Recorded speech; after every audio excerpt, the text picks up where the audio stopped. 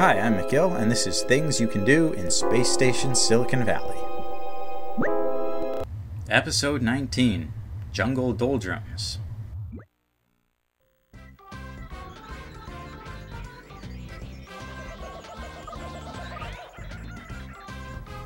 Here's another hot speedrun strat coming your way. It's the hippo jump.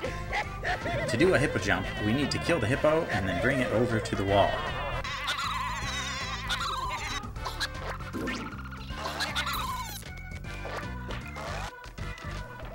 Afterwards, we grab the hyena and put it on the hippo's back. First though, we need to adjust the hippo's position. We need to push it further into the wall until its front legs can't be seen anymore. With the hippo in place, we jump on its back and then spam R to swap between the two animals as quickly as possible. As this happens, the hyena gets launched into the air, and if we manage to swap into it while it's up there, we go really high and we can land on the wall.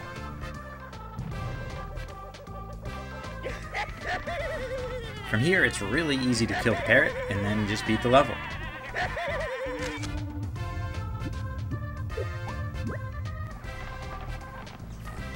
Next, I'll show a weird thing you can do using the hippo in the water. If you swap out of the hippo while in the water, it sort of glitches the game. Normally, Microchip Evo slowly loses health over time, but for some reason that doesn't happen here. This effect lasts as long as we are in the water. As soon as we step on the land, we start taking damage again, even if we go back into the water, which is how the game should behave.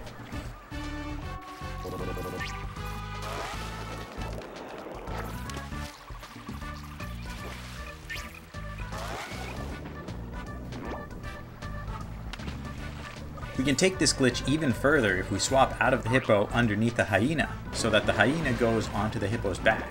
If we do this, we can swap into the hyena from the glitched Evo, which then glitches out the hyena.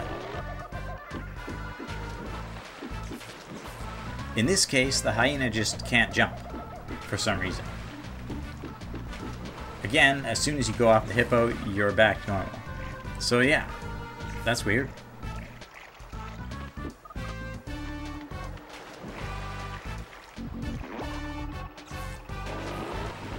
Next up, here's a different way than intended to get across the river.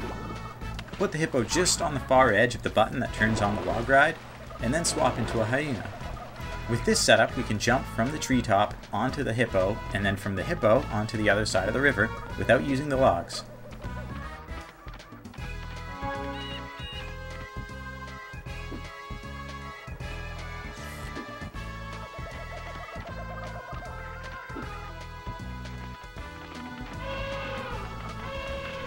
Another thing you can do is damage boost across the lava pits in the cave.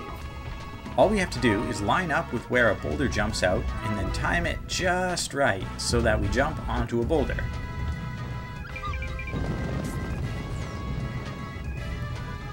Yeah, you get the point though.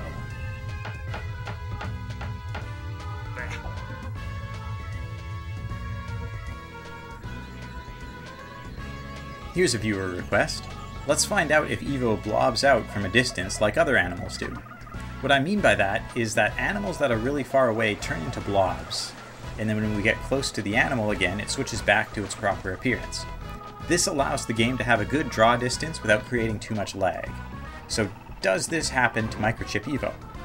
To find out, we need a way to actually view Evo from a distance. One way to do this is with a tour camera.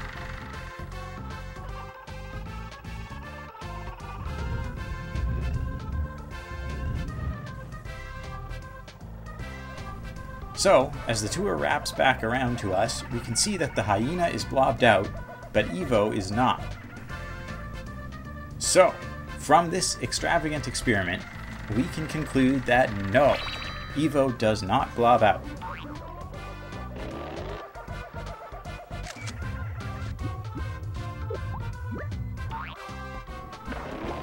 Last thing, the giant lava pit at the end of this level has an invisible bridge that we're supposed to navigate. There are several ways to solve this puzzle.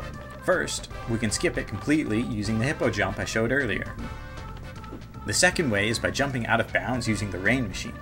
We jump on the switch, then on the machine, then out of bounds. And then when we're out of bounds, we just sort of walk past the pit again.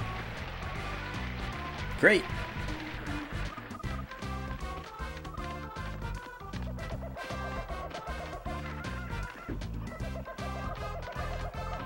We can also get on the machine by jumping on the side pipe first, instead of the switch.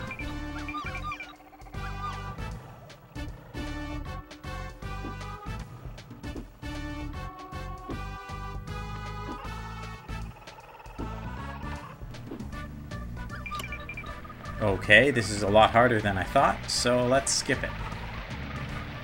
Another way to get past the lava pit. We're going to push this energy box up the hill. This is a bit of a struggle, so we need to have a little bit of patience.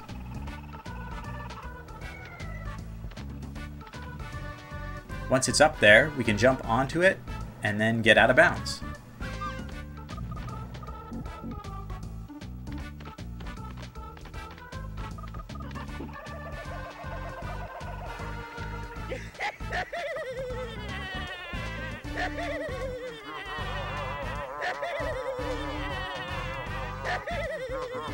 Way number 4 to pass the pit is to kill the elephant, and then we can put the elephant's corpse on the hill and then use it to get out of bounds just like the box.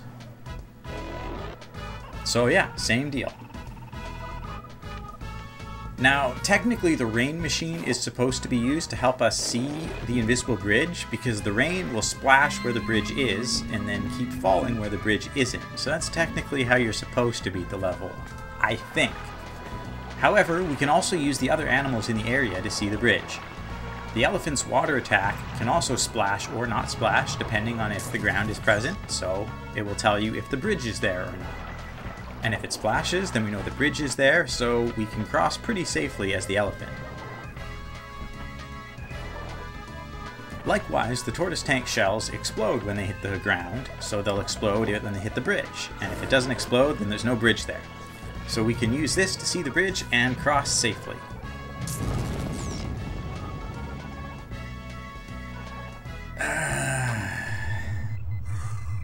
Things you can do in Space Station Silicon Valley.